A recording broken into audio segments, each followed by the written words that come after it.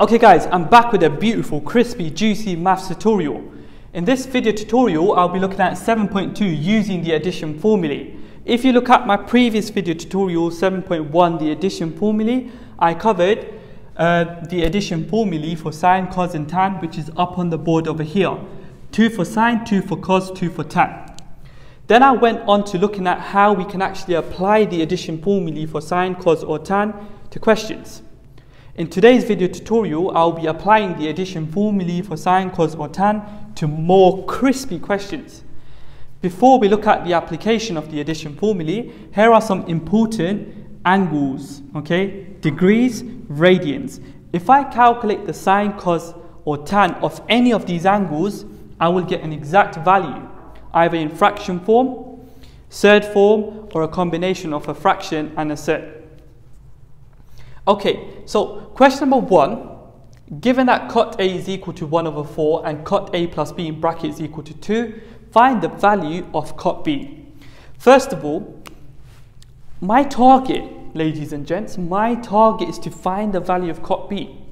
So I can start off with cot B equal to what I know about cot B is that it will be equal to 1 over tan B. Okay, so what I need to do is find tan B. If I can find tan B, I can then calculate cot B. Right, go back to the question. We know that cot A is equal to 1 over 4. I know that tan A is the reciprocal of cot A, so I can write tan A is equal to the reciprocal of 1 over 4 is just 4. Okay, go back to the question again. You're given cot in bracket A plus B equal to 2. The thing is, I don't know the addition formula for cot.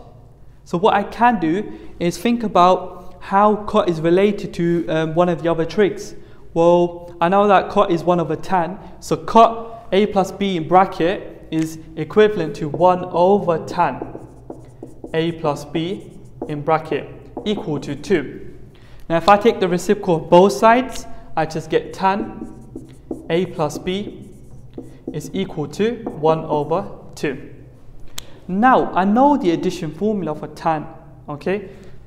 Tan A plus B is just tan A plus tan B all over 1 minus tan A tan B. So I can write that down.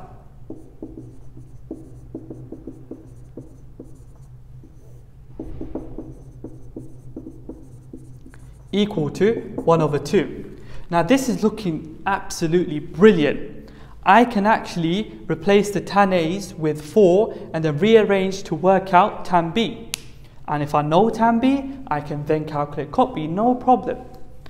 So I would like you all to replace the tan A's with 4 and then rearrange to work out tan B. Once you finish that, the answer will come up on the board and you can check your work. Okay, so you should all end up with tan B equal minus 7 over 6. Hence, I know what cot B is. It's just 1 over tan B, so 1 over minus 7 over 6 is just minus 6 over 7. And that there is the value of cot B. Let's move on to question number 2.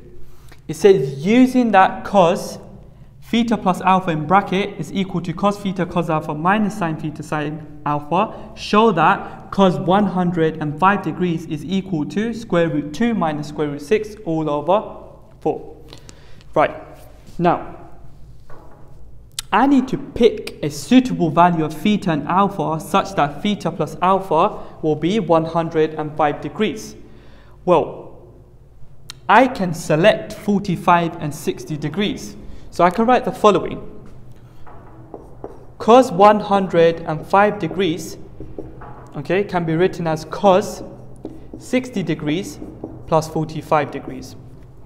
Now I can expand this cos to give me cos 60 degrees, okay, cos 45 degrees minus sine 60 degrees, sine 45 degrees.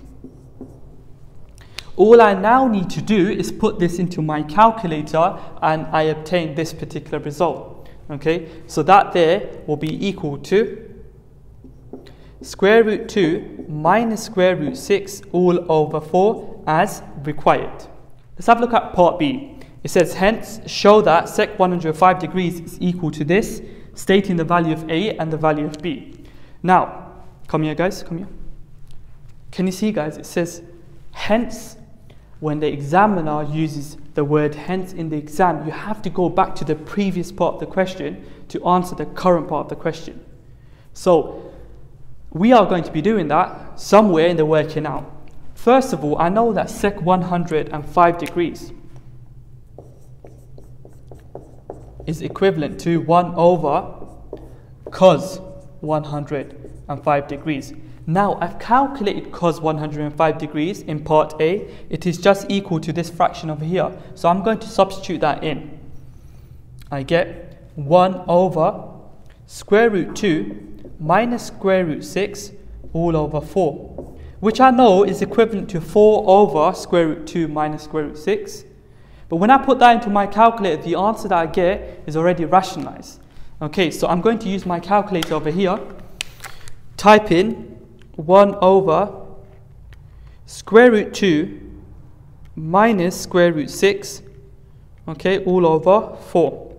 And I get minus square root 6 minus square root 2. That's not the end, guys. We need to write it in this particular form over here. That is, we want to factorize this. So what I need to do first of all is take out a factor, and that factor will be minus square root 2. Inside the bracket, I can put 1. That's looking good. Okay, after that, I can put plus square root 3. Okay, so that there is of this form over here, and I can actually read off A and B. So A will equal 2 and B will equal 3. And that there completes the whole of question 2. If you found this video tutorial useful, please don't forget to smash the subscribe and the like button.